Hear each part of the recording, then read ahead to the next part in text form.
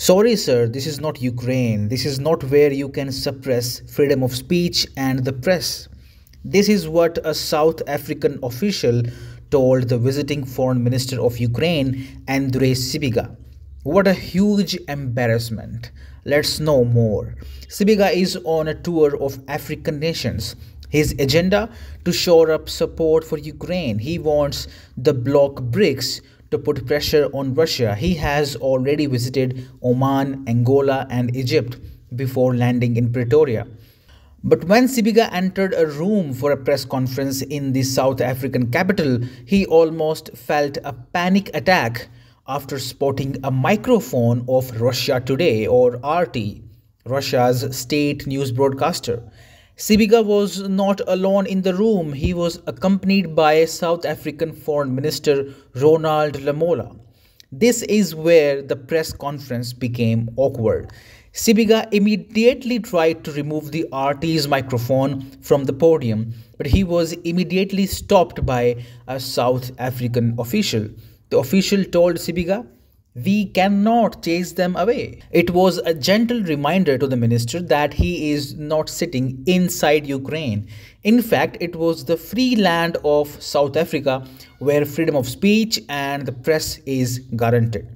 A fearful Sibiga then tried to cover the RT's microphone with a pamphlet which read, "Crimea is ours." Even when the press conference got over, Sibiga kept looking for RT's crew and ensured he remained out of the access area. Here is a lesson for the foreign minister. At least pretend to be a supporter of free speech, at least on foreign land.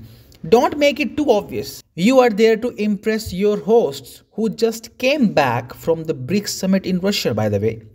South Africa will chair the G20 summit the next year. Sibiga is supposed to lobby Pretoria to make the upcoming G20 summit less painful for his war-torn country. And still you choose to openly threaten press crew at a joint media conference. That is embarrassing. But mind you, we are not surprised. According to a report by the Reporters Without Borders, or RSF, the Zelensky regime has carried out a ruthless purge campaign to eliminate free press. For instance, Ukraine jailed and prosecuted 5 journalists because they exposed the rampant corruption inside his government. In one case, a journalist named Yuri Nikolov was told that he would be forcibly enlisted into the army because of one of his stories exposing a businessman. In fact, on June 12th, a military decree said that courts and interviews with the members of the armed forces must be sent 3 days before publication to the Center for Strategic Military Communications. Simply put, now the government will censor and control the speech of armed forces.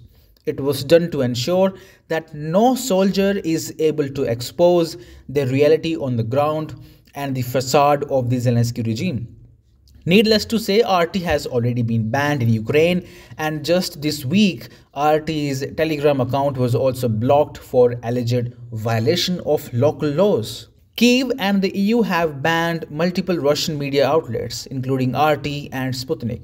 In September, US tech giant Meta, which owns Facebook and Instagram, banned several Russian networks, including RT, from its platforms.